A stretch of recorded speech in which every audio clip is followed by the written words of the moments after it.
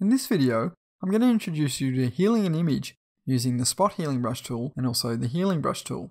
You can see here I've got open healandclone.jpg. This is found within the Chapter 9 folder within your project files. To start healing, I'm going to come across and access the Spot Healing Brush tool. This tool essentially is very easy to use.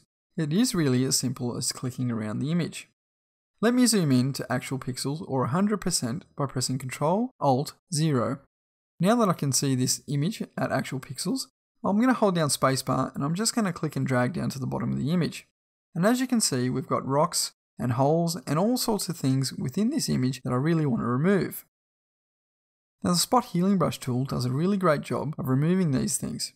All I need to do is come and click over any area that I want to remove, just like this. When I let go, you can see that's been removed from the photo.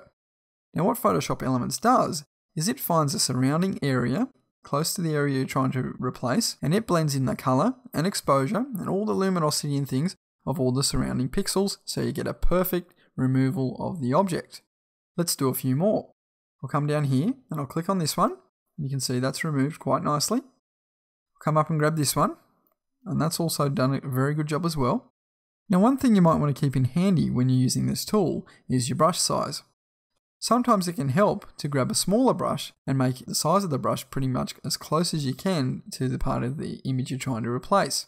So let me go in here and reduce my brush size, maybe down to about 20. Now when I come out to the image area and I click and I can drag this time over that area, and you'll see that does a very good replacement, and the brush size just helps to keep it varied.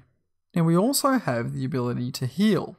Now if I grab the Heal tool, which is found just beneath the Spot Healing Brush tool, what this allows us to do is first sample a point that I want to use specifically to replace the area I'm trying to replace. Let me show you what I mean. First of all, I'm just going to adjust my brush size again by coming up here to the brush options and changing the diameter. As you can see here, I've got a brush that's around 45 pixels and that'll be fine.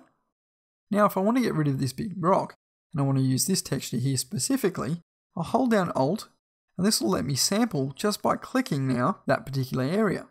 Now I'll let go of Alt, and what you'll find is when I come and replace this area, it's sampling automatically from the area I sampled from.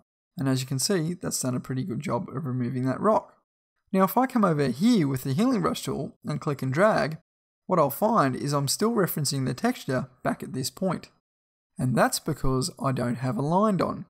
If I have aligned on, now when I sample an area, like let's say down here, when I come and sample this area and just paint over that, you can see I've replaced that quite nicely. And when I go over to another area within the photo that I want to remove like this, you can see I'm sampling from the same distance away from the brush on the same angle, and that's really consistent. So you just got to remember, either you have that on or off, depending on whether you want to stay aligned or you want to sample from the same point of texture. Now if you were to have another layer within your layers panel that you were retouching on, you'd need to select all layers to get this tool to work across the new layer. So just keep that in mind when you're working away. So remember, the Spot Healing Brush tool, this one here, allows you to just click around the image anywhere you like. Photoshop Elements will determine what area it uses to replace the area you're trying to get rid of. The Healing Brush tool, you need to hold down Alt and click in a certain area of texture, and then go and paint over the area that you're trying to remove. So just keep that in mind.